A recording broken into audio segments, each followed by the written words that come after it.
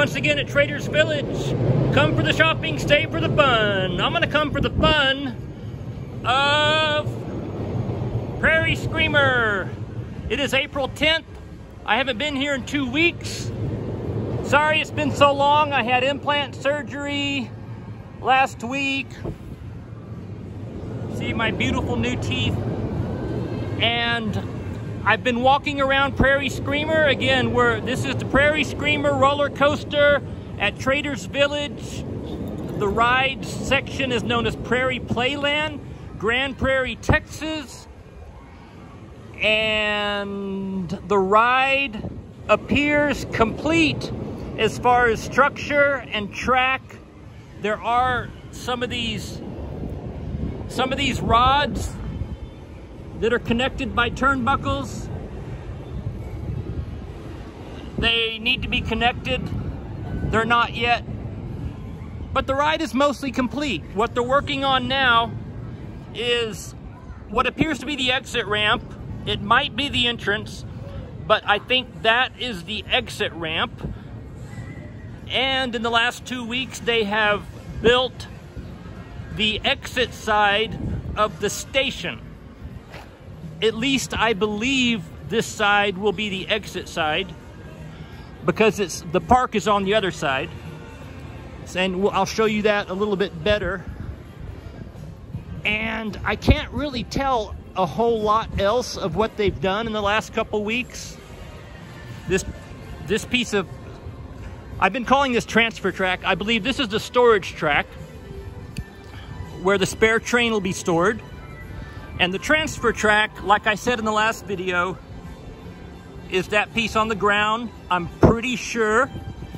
And the transfer track, again, I said this in the last video, but it'll slide back and forth to allow the train to go onto the ride or onto the storage track. So, you can see a Larson Super Loop and a yo-yo. And they've got a lot of cool classic rides here. It's a really nice place, really nice Prairie Playland. You know, I never even knew about Trader's Village until someone told me they bought a miler roller coaster.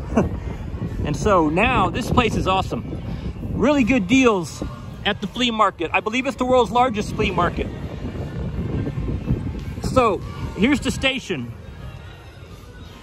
And that's gonna be the boarding side, I'm pretty sure. And that'll be the exit side. So the exit side was built and it's not complete yet, but it was built in the last couple weeks since the last time I was here. The station looks really cool. And how about, look at that banked track coming into the brake run in the distance. Doesn't that look cool? I think it looks cool mainly to a roller coaster hobbyist. Anyway, let's walk around and I want to show you, well, you can see it pretty good from here. This is, I'm pretty sure this is the entrance ramp where you will go into the station. Let's keep walking around. Not that you have any choice if you're watching my video.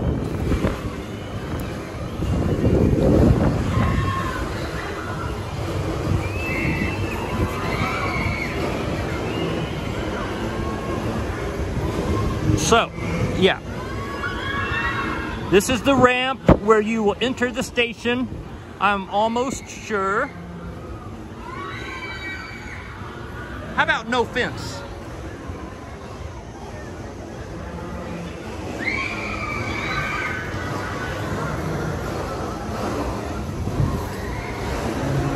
And yeah, so that's about all I got right now. Of course, there's a lot of metal sitting around, a lot of construction to do on the entrance and exit ramps.